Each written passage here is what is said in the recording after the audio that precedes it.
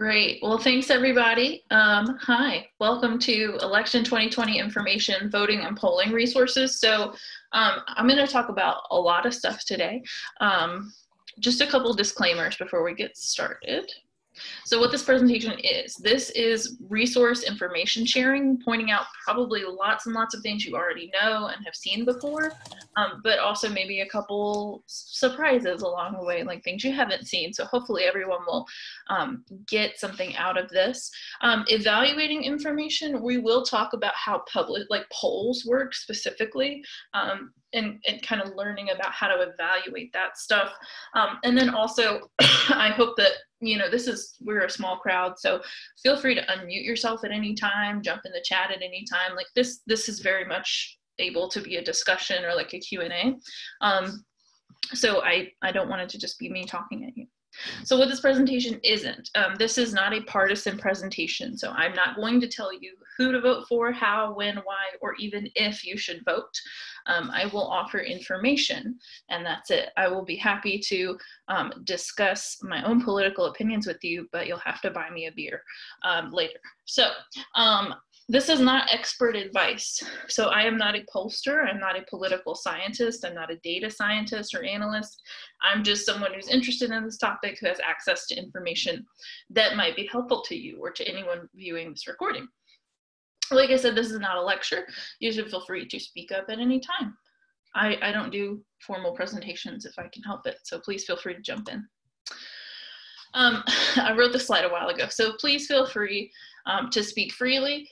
Let's just keep it, politics is a touchy topic to say the least. So, feel free to express your opinions, but just be aware that so can other people. And yeah, keep it cute. I think that we should make that the new, e pluribus unum, keep it cute.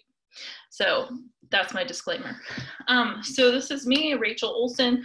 I use she, her, hers pronouns. And the reason that I'm sort of maybe qualified to talk about this stuff, I'm the librarian for political science, among other things here. And I am relatively, I vote, I don't know, whatever, man. So here's the link to these slides. I dropped them in the chat earlier, but I'll drop them one more time. And for anyone who's viewing this recording later, those slides will stay up, so you can definitely feel free to view them whenever you like. So, any questions before we start? Okay. If things come up, let me know. So here's some basic voter information. A lot of this pertains to North Carolina specifically, but a lot of it is also kind of general, and non-North Carolinians might find it helpful as well. Since we all live in North Carolina, I figured I would cater it to our state. A lot of this also specifically pertains to Guilford County, but if you have a question about another county, I'm happy to help you find that information. So here are 3 steps to voting successfully. And I have, an asterisk by the word successfully because you don't have to vote. Voting is not mandatory in the United States. So I want to make that clear that you are not legally required to do any of this. But if you want to, here's how to do it. So number 1, make sure you're registered. Number 2, make sure that you have a plan. And then number 3, make sure that you follow through. And I'll talk about different ways to do these things and what options you still have. It is October 14th when we're recording this. So, excuse me, some of our timelines depend on the dates. So looking up your sample ballot, you can look up your registration status and what your ballot will look like at this website. The link is here. This is the State Board of Elections. So just want to show you quickly how this works. How about John Smith in Guilford County? And let's see, search. It's important to check your voter registration status, even if you know that you're already registered. Make sure that it says active. And obviously, if you have a common name like John Smith, you can use the zip code here to help you look it up. If I click on John Smith's name, we see lots of information here, including sample ballots. And this is what I find to be particularly helpful. Before I go to the actual polls, I look this stuff up so that I can, under normal circumstances, I would print one and take it with me. But in this year, I don't have a printer at home, so I'll probably just write down my picks ahead of time. And I'll show you how to get some candidate information and how to, you know, be able to make your informed decision before you vote. And your ballot is obviously going to be different depending on where you live, depending on the city that you live in. There are some things that we're all going to vote on, but obviously county offices, district offices may differ depending on where you live. There also, for Guilford County, there are two special referenda on the ballot, so I'd encourage you to do some research around these. I actually haven't looked them up yet, so I need to do that work myself. But anyway, that is very quickly how you can do that. You can see your election day polling place. This is just for November 3rd. You can vote early in Guilford County at a number of other places that I will show you. You can see what precincts you fall under. You can see other information, voter history, things like that. And I will talk about that more here in a second. So early in-person voting in Guilford County starts tomorrow and ends on Halloween. Election day itself is November 3rd. So the early voting schedule, which Jenny just dropped the link to in chat. Thank you, Jenny. This is for Guilford County. There are 25 early voting locations. And as you can see, it starts tomorrow. The hours are posted for each day, and there is weekend early voting available. So tomorrow through Halloween, you will be able to vote early at any of these locations. As long as you are a registered voter in Guilford County, you can vote in person for the next 2 weeks at any of these locations, depending on what is closest to you or wherever you want to vote. So you can see a map of them. You can kind of see they've tried to spread it out a little bit more. So I highly encourage you to, if you want to vote early in person, that is your go-to resource there. So questions about that? Anything people, there is one at UNCG, it's at the Rec Center. It's probably what I'll do. Anybody? Okay. So you can register to vote in different ways. The traditional registration deadline has already passed. However, you can still register to vote at any of those early voting websites. You have between the 15th and the 31st of this month to do that. You can vote at those places in person, same day registration, no problem. You cannot register to vote on election day itself. You can register to vote, you won't be voting in the 2020 election. They will not allow you to cast a ballot for this year's election after October 31st, essentially. Another thing that people sometimes get confused about, you do not need an ID to vote. North Carolina does not require a photo ID to vote, but you do need one or some sort of proof of where you live in order to register to vote. So that's important. Basically, here's a quick and dirty summary of Guilford County.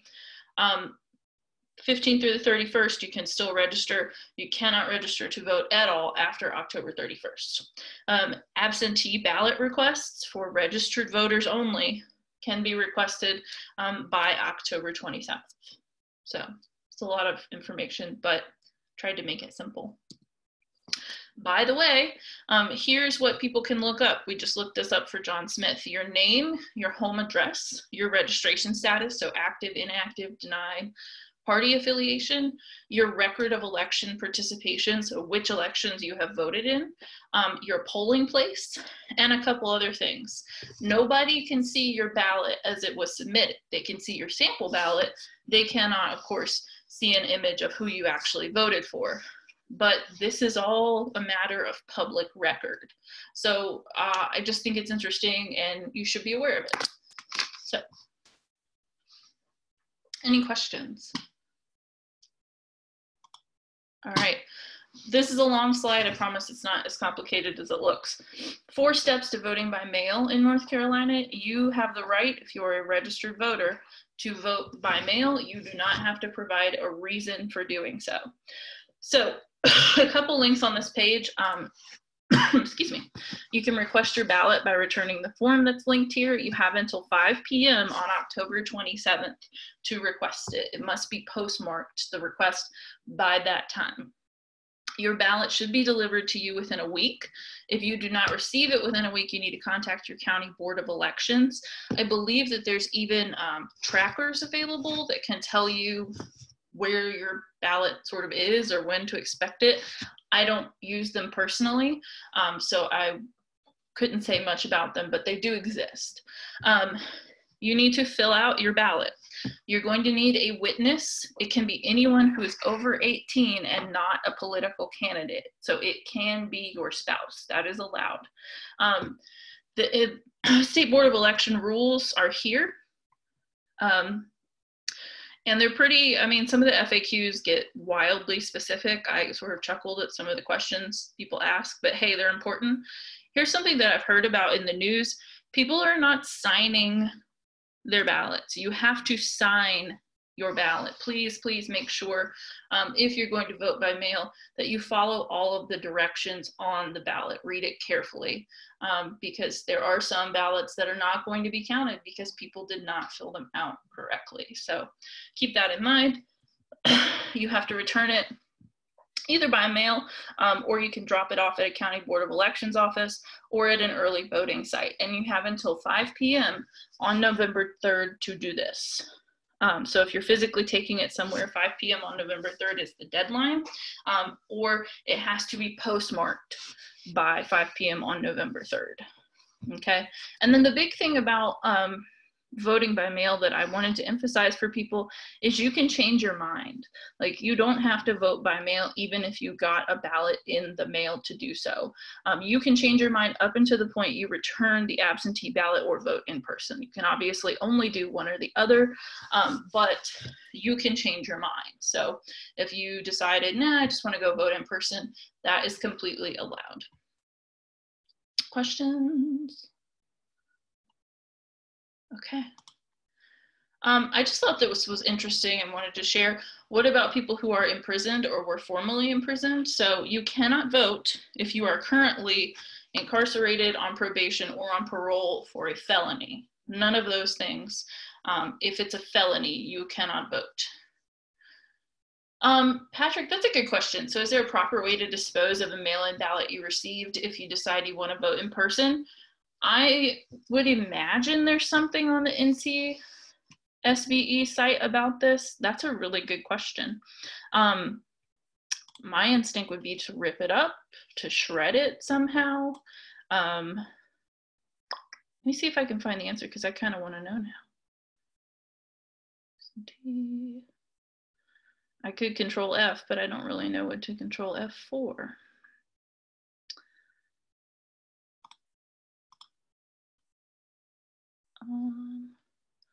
That's a really good question, and I do not know. I'll see if I can find out later, though, because now I'm curious. So if you are convicted of a felony on probation or on parole, you cannot vote. If you are convicted of a misdemeanor or are going through probation or parole for a misdemeanor, you do not lose your right to vote, even if you go to jail. So if you are in jail for a misdemeanor or on probation or parole for a misdemeanor, you can vote as an absentee. And there's a whole website about this. So I just thought that that might be helpful.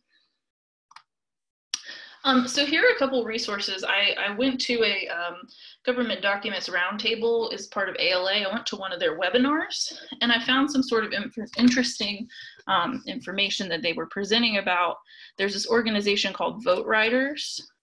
Excuse me. And it just sort of has this, a lot of websites are doing this now, just providing lots and lots of information specific to different states related to voting, how to do it, how to look up your specific stuff, which we've talked about. But if you're interested, websites like Vote Riders, also ABC Vote, which specializes in getting college students to vote, like students on campuses to vote. They really promote student voter registration. And I imagine that this year has been particularly challenging for them because of the lack of sort of in-person interaction that they've been able to do. But it is a cool organization and I was interested. So the third one that was highlighted at this webinar was Democracy Works. And I'm sort of speeding through these because I want to get to the polling stuff and make sure we have time to look at all that. But I would highly encourage you to take a look through this as well. They have some neat tools that you could potentially look at. TurboVote is one. It's basically a questionnaire that helps you determine how best to get yourself ready to vote, and request your absentee ballot if you need that. And they will also send you reminders. Again, this is not the only organization that does this. I just, they were at this particular presentation. So it's called TurboVote, is the tool. The overall organization is Democracy Works. So one more note about voting, and it may seem obvious to some, but I want to just make sure that everyone's aware of this.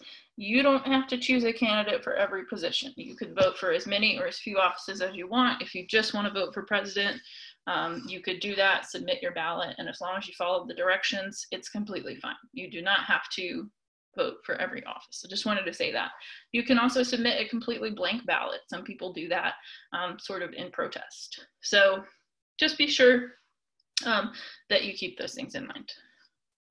Obviously, some positions have more than one seat available, so you can choose. Just read the directions carefully and you'll be fine.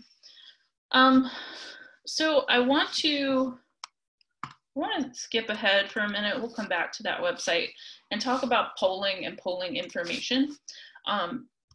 So here are some questions to consider when you're viewing polls. So what's the source of the poll? How many people were asked? When and where did it take place? Who conducted the poll? What questions were asked? And how were the questions phrased? These were some of the main questions that I came up with that I always ask myself when I'm viewing a poll. Like when CNN says, you know, 70% of people think that dogs are better than cats. Like, I'm really interested in how they got that information, what, you know, what goes into that polling. So are there other questions that you all can think of about polling? Are there other things that come to your mind when you see like an ABC poll or an NBC poll, something like that? Anybody? Yeah, so we'll talk about that. Faith in polls. Yeah, Juanita? Oh, nothing. I was just going to comment. I had a well, I guess it wasn't telemarketing because we were just soliciting information. But I did political polls in 2004. Yeah. And I, you know, listening to you say what was the source, I can't even think of who funded that. Mm-hmm. But I do remember it was very Republican focused. So maybe I do know who funded it. But yeah, I don't know. It was very telling. I will say that the president at the time did not have strong favorability amongst the people that I talked to. And these are people in his own party. That's, you know, that's just a side note. But it was an interesting experience. I just needed a job. It was $7 an hour. Sure, absolutely. Yeah, it's important to think about who are people who is being hired to ask these questions and conduct these polls. Absolutely. The way it works a lot of the time, as we'll see in a second, is when people like ABC News will hire firms to actually do the polling for them. So you'll see in this one database, we're going to look at a bunch of different firms listed. So Charlie says, I always wondered about exit polls because people might change their minds before voting versus after. Yeah, that's a good point. You never hear about entrance polls, even though most people probably would not want to wait to vote. Yeah, I don't know about that. Exit polling is really interesting because, of course, another thing you have to keep in mind, one question that I would maybe add to our list is, were the people who were polled truthful? There are people who, you know, to just like troll the organization might lie, or people who, excuse me, might have other reasons for being evasive or not altogether truthful. And as Patrick said, and this is a really important point, and Jenny and I have talked about this, polls are not magic. Like, polls can be very, very wrong. So I will show you a couple resources today that I'm interested in and looking at, but I think that ultimately you cannot rely on polling data to predict what's going to happen. I think most of us are thinking about, you know, presidential election with this year when we think about polling data and the polls that we're seeing. But they are not a crystal ball. So I think that in 2016, a lot of us, at least I, went to bed that night thinking, oh, the polls say this, the polls say this, so the outcome must be this, you know, so don't rely on them. Christine, that's a great question. She says, are polls using telephone only reaching folks with landlines? No, there are some, and we'll see in the sort of the methodology breakdown, there are distinctions made between landlines and cell phones. It's usually listed, and they usually do both. So yeah, we'll definitely talk about that. This is great. Other questions or comments, anything? Lots of things to consider here. So recommended resources, I'll start with one that is publicly available and then one that we have access to at UNCG. So pewresearch.org is one of my favorites. It is publicly available. It is an it's a think tank, it's nonpartisan, that does sort of their own polling, and they will give you lots and lots of data. I recommend this to students all the time. So for instance, if we click the title of one, okay, just half of registered voters in the US expect to know election results within a day or two of election day. Yeah, this is another big thing with the, I'm sure you've all heard about this. A lot of states cannot legally begin counting their mail-in ballots until November 3rd. So spoiler alert, we probably won't know the results of the election until at least a few days after. Some people are saying it may stretch longer than that. And of course, there are other factors affecting that. Pew has recently added this how we did this section. So they explain some of those key questions that we were looking at. They tell us how many people they surveyed. They do a little bit of a breakdown of like if there are special factors, when it happened. That's always interesting to me. And they talk about, this is interesting, they have an American Trends panel. So they do some of their own recruiting in order to increase sort of the quality of their sample sizes. So sampling is a really fascinating and kind of over my head part of data and data analysis, but it's really important to think about sample sizes. And we will talk about sampling a little bit more. But what I like about Pew Research is that they give you nice visualizations of the data that they collected. And then they also give you sort of, what does that data mean? If you're someone who's not super great at looking at graphs or you don't feel super comfortable making sense of all this, they give you a basic explanation of what this means. What Pew Research doesn't do is tell you what to believe as a result of that data. I don't think I've ever read anything on Pew Research that made me sort of raise my eyebrows and go, ooh, that feels a little, you know, that language feels a little, you know, biased or opinion-based. I've never encountered that personally on Pew. So I feel pretty good about it. I always just find these to be fascinating, especially during election years. I will say also, you can download them as PDFs, a lot of these reports. You can also click on topics, and we're in the politics section, but if you click topics, it takes you out to lots of different subjects that they do. This is not just a political website, like they do all kinds of things. I, in particular, for some of my research, have used the Hispanic Latino demographics one. There's some really great reports there. You can also, I mean, pretty much anything you can think of, there's some category that connects to it. So highly encourage you to look at that. They also have a methods tab, and they will kind of give you, like, here's an article about survey sampling strategies, and they explain sort of how it's working, how they do it versus how other people might be doing it. And I think that they do a really good job in terms of transparency here. So way more content on Pew than we have time to cover, but I did want to point it out. And something that I saw the other day that I thought was really interesting on their site, these frequently asked questions. So, you know, a lot of people say, well, why don't you call me? What are my chances of being called? And they do give a nice explanation of this. Can you volunteer to be polled? The short answer is no, because it would be, yeah, it's not, you can't generalize. based on volunteers, because you have to think about who are the kinds of people who are volunteering to participate in polls, who are the kinds of people who are answering the phone when someone calls. So this is really interesting. And yeah, I like this one. Why don't your surveys reflect the opinions of people I know? Like they'll say something and you'll be like, well, that's not my experience at all. And it'll kind of, gently explain that, your group, your information bubble probably is not representative of the entire country. So I think there's some cool stuff here. They also talk about this code of ethics, which I've linked to on another slide. The American Association for Public Opinion Research has a code of ethics.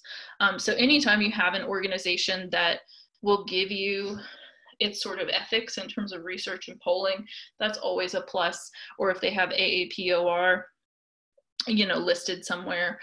Pew actually has its own set of ethics, I believe, that they use, but I think they are tied to AAPOR. So it's kind of, I don't know, polling integrity is something that can get a little dicey. So I'm just interested to see what Pew offers. So I was kind of interested in this question of, and we'll look at another database in a second. Are there any questions? I realize I'm a fast talker and I may be breezing through this a little too quickly, and that's okay if we need to slow down. I'm gonna take a breath if anybody has anything. Okay. I was kind of interested in this question. What margin of error in sampling do we find acceptable? So Qualtrics actually has a sample size calculator that we can take a look at.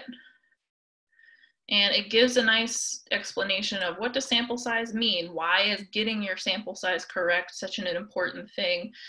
So I used this one. The United States, as of this morning, has 382 million people living in it. Okay, so if we wanted to be 95% confident that we have a representative sample out of 382 million people with a 5% margin of error, ideally, we need to survey get results from 385 people. You also have to consider that many times, anyone who's ever done a survey knows that it is difficult to get people to respond to surveys. So it's not just that you need to ask 385, it's that you need 385 completed sort of questionnaires. This is not, though, necessarily, it doesn't mean that if we have 385 people or more, it's a great sample. That's 95% and a 5% margin of error in the medical field. My husband pointed this out to me this morning.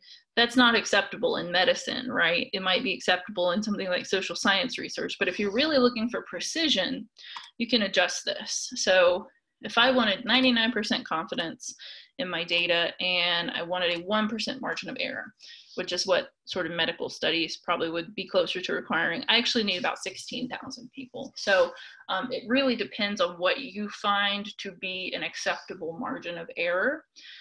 And I would say the higher level of confidence, the lower margin of error that I see a poll having, the more comfortable I might feel drawing some conclusions based on those polls. And as we talked about, drawing conclusions based on polls ever is risky behavior. So do with that what you will. But just thought this was interesting. What are we really kind of saying based on what margin of error we find acceptable? So does anybody have questions about that? And again, I'm oversimplifying for the sake of time. A data scientist could come here and give you way more information about sample sizing than I could. Any questions? All right, so I'm gonna look at a database that we have at UNCG. It is called Roper Center iPoll. Feel free to follow along if you like. If you go to the library's homepage, you can use the link that Jenny dropped, or if you're on the homepage, click databases. It is under R, Roper iPoll. Click on it. You can create an account. I don't think you have to in order to use this, just the basics. So what they do is they collect polling questions and polling data from sort of these firms that get hired out to do the polling. So let's say voting by mail. I'm interested in questions that relate to that in 2020. And I could click search. By the way, Roper iPoll is based out of Cornell University in Ithaca, New York. So 82 questions that it's finding that have gone out in these polls that are indexed here. You can see also some of the questions, one second. Some of the questions are kind of long. Some of the questions are what we call double barrel questions, which is actually something in survey design that you want to avoid, basically asking more than one question per. You don't want questions within questions because that can be misleading or confusing for the people who are taking your poll. So be aware of that, that can affect things. So let's see. So this is a survey by 538, which is a website that I'm going to show you in a little bit, which is one that I tend to use. There's a question that they asked, and you can see that they actually used an organization called Ipsos to administer this poll. They did 3,100 people over the course of 9 days. They sampled among adults, and they did it using a web-based survey. So this is where if they did telephone, they would usually indicate landline, cell phone, one or the other, or both. And you can see, so the question was, how likely are you to vote in the election?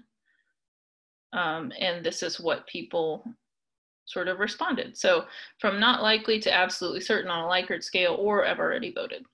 So you can see it's kind of interesting. They also, looks like they did this in 2 different waves, which is really interesting. Looks like this particular question is from wave 1. One of my favorite features about Roper Center is that I can then click next to where it says source, and I can see the article that mentions this poll. And how it was presented in context, because the context in which polling data is presented is also very important. It's very subject to manipulation.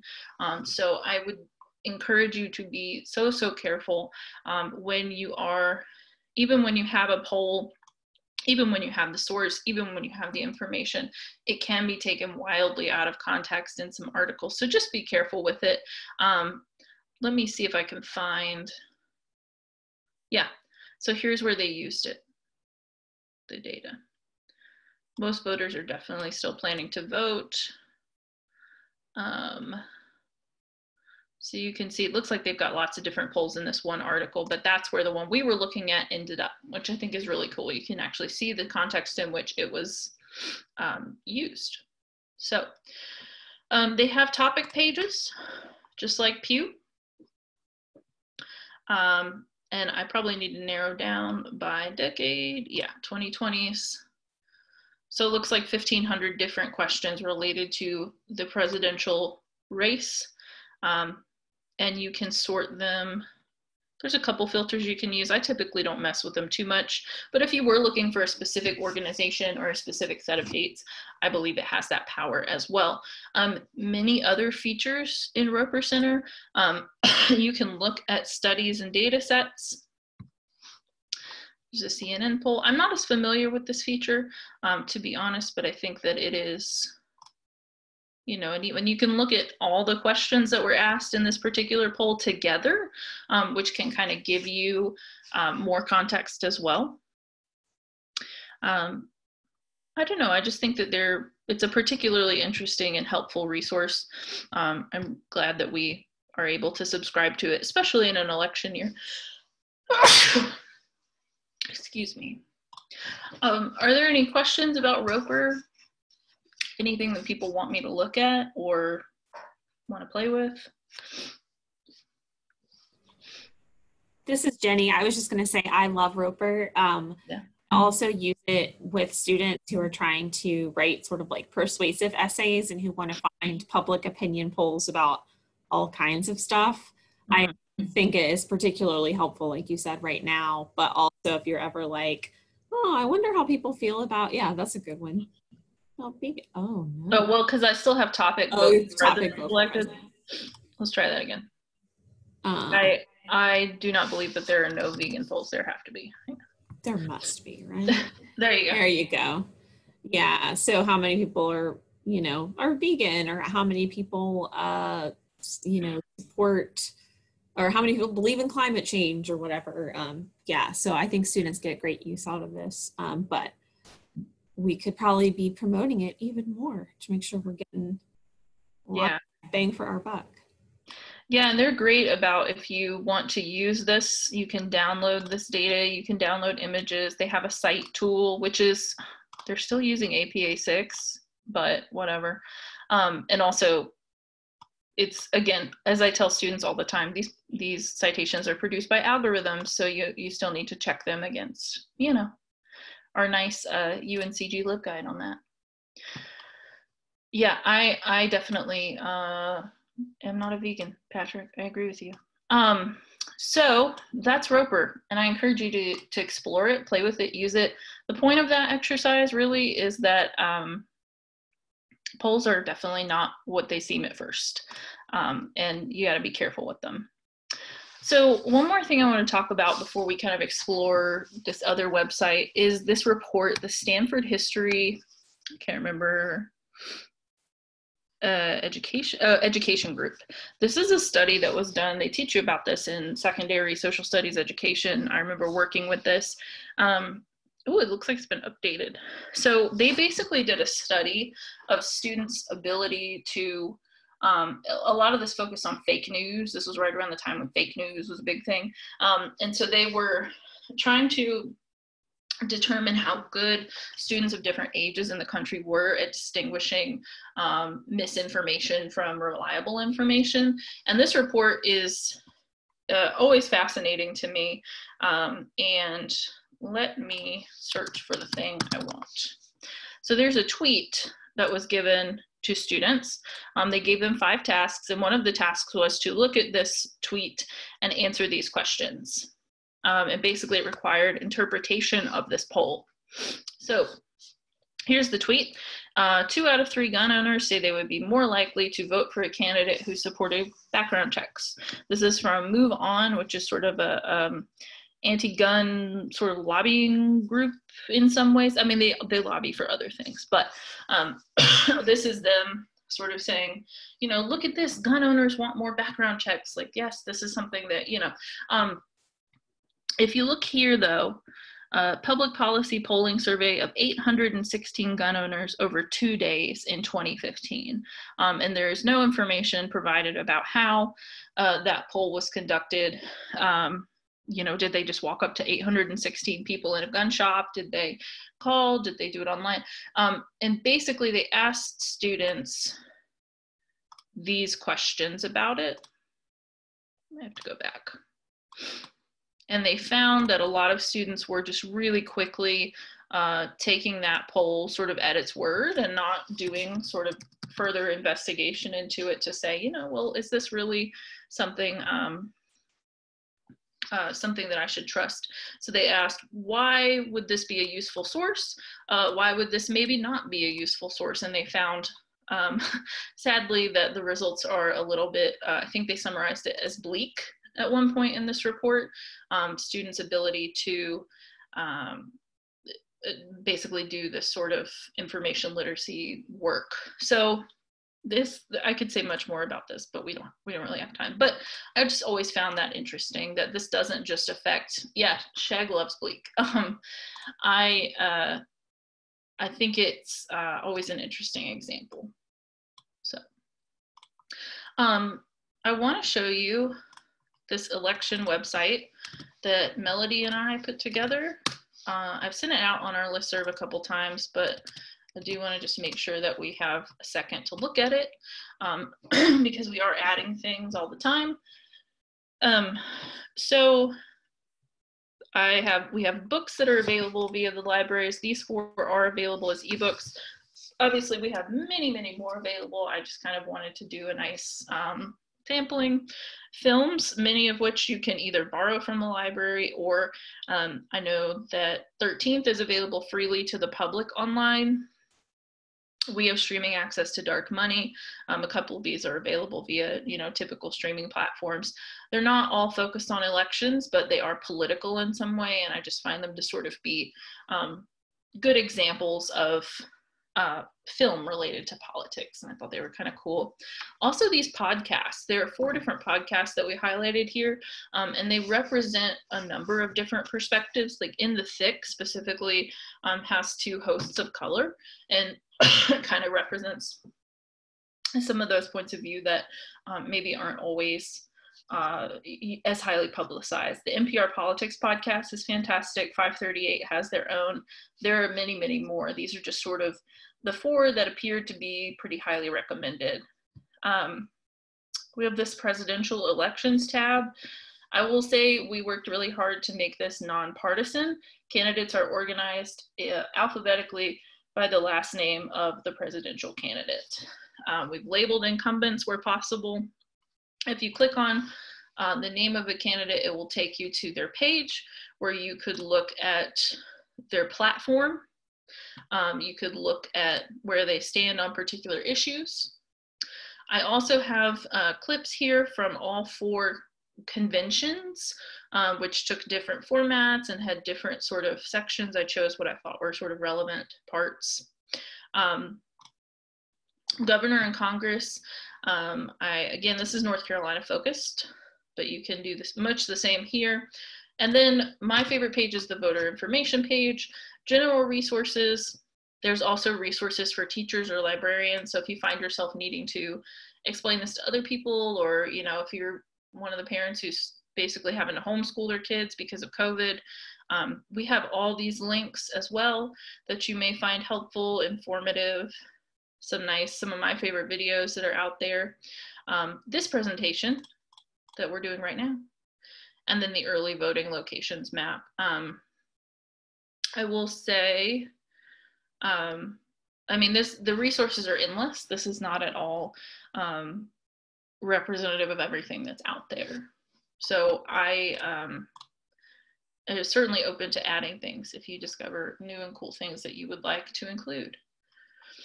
So that's a lot of me talking. Do people have questions? Do people want to explore or talk about certain websites or anything that we maybe didn't cover?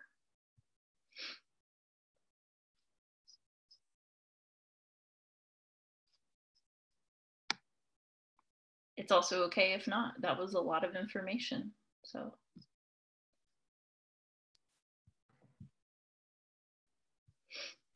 Are there any? Oh any, yeah, I forgot about this. Yeah, Jenny, do you want to explain what this is? I'll pull it up.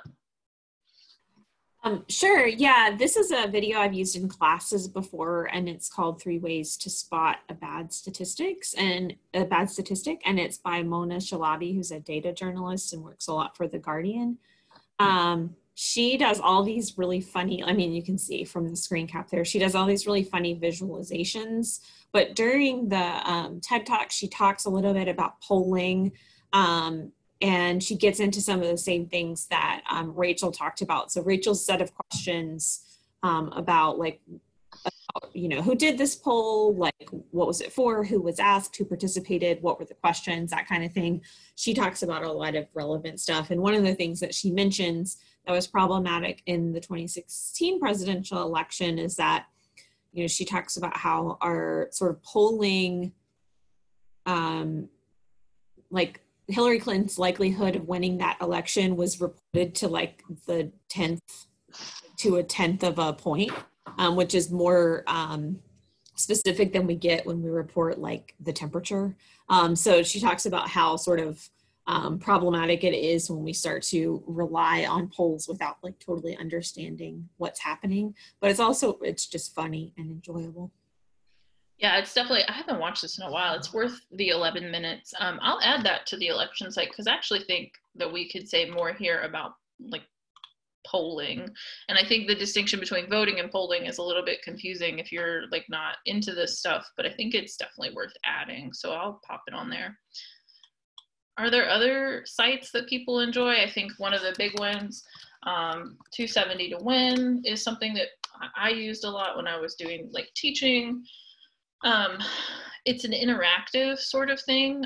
They make their predictions, but you can also manipulate it. So I can see, you know, I could change it to this. I changed North Carolina to definitely Democratic, likely Democratic, leaning Democratic, or a toss-up, and the same is true with Republican. And you can see as I'm clicking it, it affects the, you need 270 votes to win the Electoral College, and so it affects the prediction there. I like to, they have a reset, yeah, reset. I'm always interested in what their current predictions are. I think that, you know, the brown states are the ones that are the toss-ups, the battleground states, and so those are always sort of going to be labeled as toss-ups until probably even the week of the election. They do the same thing for Senate, House, and governor races, though. So we are having a gubernatorial race in North Carolina this year. You can see all the other states that are electing governors, and you could see, you know, what they're predicting, as well as, you know, you can change it, manipulate it. You can also share your predictions with other people. So that's 270. 538, which I like, but I have a lot of feelings about. If you go to, I like their interactive presidential forecast, and I will send this to y'all right now.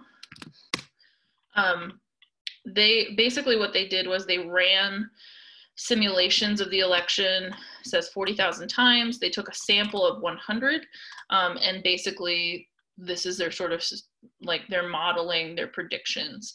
Again, polls are certainly not guarantees. These people cannot tell the future. Wild things happen, and I don't know, but I think these are good teaching tools, if nothing else. They have this cute little fox that follows you around the website and kind of explains some of the data. This is one of my favorites, the snake chart that shows you, you know, which states are predicted to go which way, the point at which you would hit 270 electoral votes. You can interact with these. Like if I click on North Carolina, it takes me to a specific analysis of the situation in North Carolina. And you can see the forecast for our Senate, for our House. You can manipulate this in all kinds of ways. Data visualization is certainly not my specialty, but it is something that I like to look at data visualizations. So, and they're also fairly transparent about their stuff too.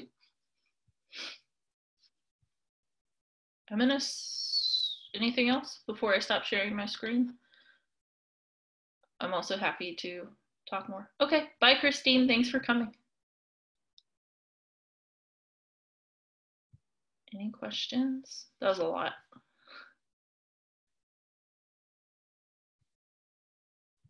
Well, thank you for coming. I hope that's informative. You can feel free to share the slides with anyone you like. Yeah, 270 to win. 270 to win and 538 are always like, they'll raise your blood pressure for sure. Well, thank you so much, Rachel, for doing this. I learned a lot, and I think people who are here learned a lot. Please feel free to let me know. I am trying to keep the ULVLC up for the rest of this semester, at least until like Thanksgiving, maybe a little beyond. If anybody here has ideas for sessions they'd like to see or would like to lead, please let me know. But we do have another ULVLC this week. The 4th installment of Letters from SCUA is happening on Friday. And I don't know, Patrick, are you involved in that one? I haven't been it's going to be Angry Letter Edition. Ooh, I'm going to be angry. Because the second one was like, it was a little dark. So it, but I'm happy with the angry. We can work with that.